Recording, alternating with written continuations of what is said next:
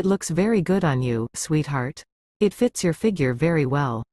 I twirled in front of the mirror, the dress flowing around me. Yeah, can I get this, and then can we go to another shop so I can get some casual stuff? Mom nodded, her eyes filled with affection. Yes, Alex, as long as you have enough money left over from the gift returns and the $100 Grandma gave you for Christmas. Thanks, Mom, I replied excitedly. I should have plenty after I return those ugly shorts and that hoodie. Mom chuckled. Well, sorry, Alex. But your father and I thought you would have really liked those things. I rolled my eyes playfully. Maybe last spring. These are the styles I like now.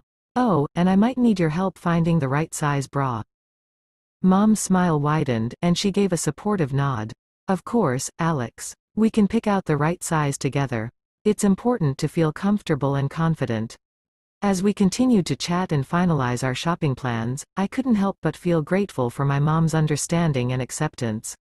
She was always there to support me in discovering my own style and identity.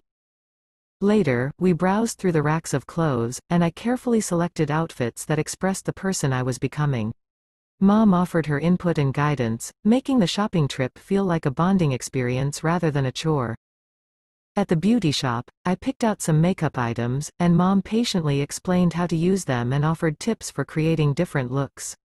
Her encouragement and willingness to help made me feel even more confident in my choices. By the end of the day, I had a new wardrobe that reflected the style I felt most comfortable in, and I was armed with makeup knowledge to experiment with. I felt a sense of liberation, knowing that my family was behind me, supporting my journey of self-discovery. As we drove home, Mom turned to me and said, Alex, I'm so glad we could do this together. Just remember, you're always free to be yourself, and we'll always be here to support you. I smiled back at her, feeling incredibly lucky to have a mom who understood and loved me for who I was, no matter what.